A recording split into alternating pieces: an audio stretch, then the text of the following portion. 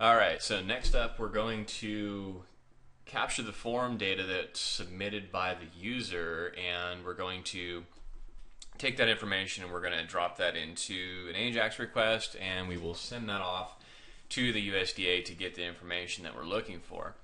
So first of all, what we're going to do is, if we go back to our map here, our form is right here. So we have the geolocation button and the search by zip code button.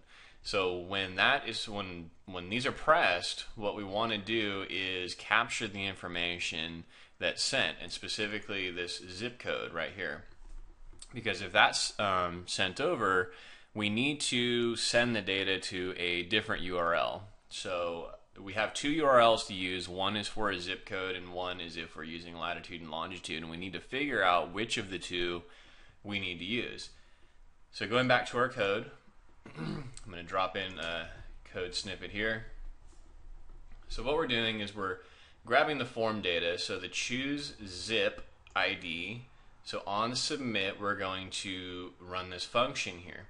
So choose zip, we'll go over to our index and look here, in our ID equals choose zip. So this form has an ID of choose zip, and our map.js file is going to capture the submit function once that, or the submit action once that actually happens.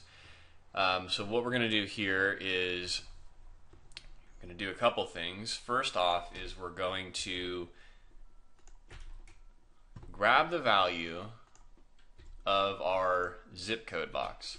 So right here we have .val and text zip. So what that's doing is it's looking for an ID of text zip, and it's going to get the value and it's going to assign it to this user zip variable.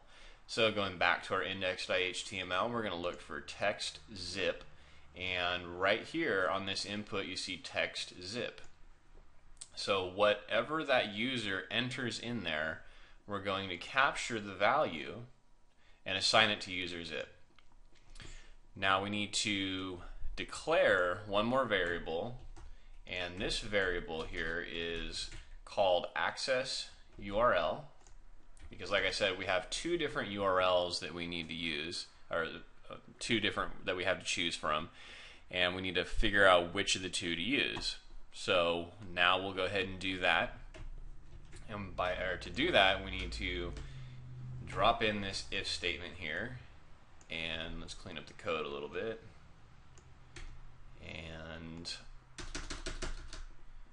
bring that down, and we'll bring this up actually, and bring that down. Okay. So this if statement is checking user zip. So if there's a value for user zip, our access URL is going to equal this. And you can see at the end here there's a parameter called zip.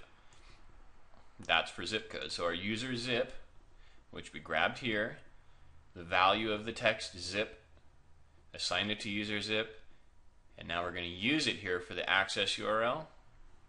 So if there's a value assigned to it, if it's not empty, if there's a value, that's what we're going to use. Else, if there's no value in user zip, our access URL is going to be the latitude and longitude. So you can look right here, location search lat equals, and LNG for longitude equals.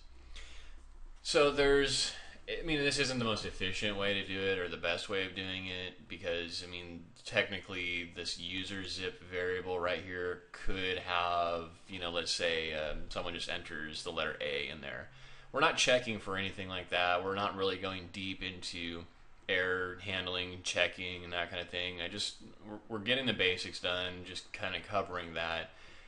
In a real world scenario, you're going to want to expand this a little bit more. You're going to want to make sure that that's actually a zip code and you're actually passing it into here, and, you know, return some kind of errors if, you know, it's, say they just don't enter a valid zip code.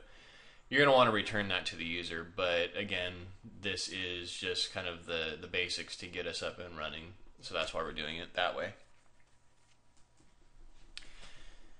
So the last thing I wanted to show you on this portion of this video, on this submit function, what I didn't show you here was that we have a return false. Now this is important because it prevents the form from actually submitting in its default value. So if we don't do this, then when you actually submit the form, what will happen is you'll type in your zip code here, you'll hit search, and it's going to actually try and go to the action URL. So if we look in our index.html, there's actually no action assigned to it, but what's going to happen is it'll try and refresh the page and it's just going to cause a mess. So to prevent that, what we do is we just say return false, and that's going to stop the form from doing what it's intended to do, and JavaScript will take over and it'll do what we want it to do, which is this function right here. So the next portion of the video is going to be the AJAX request portion, and that'll be our last video. So what we'll do is we'll handle all the AJAX requests in that video and wrap everything up from there. So stick around, watch the next video.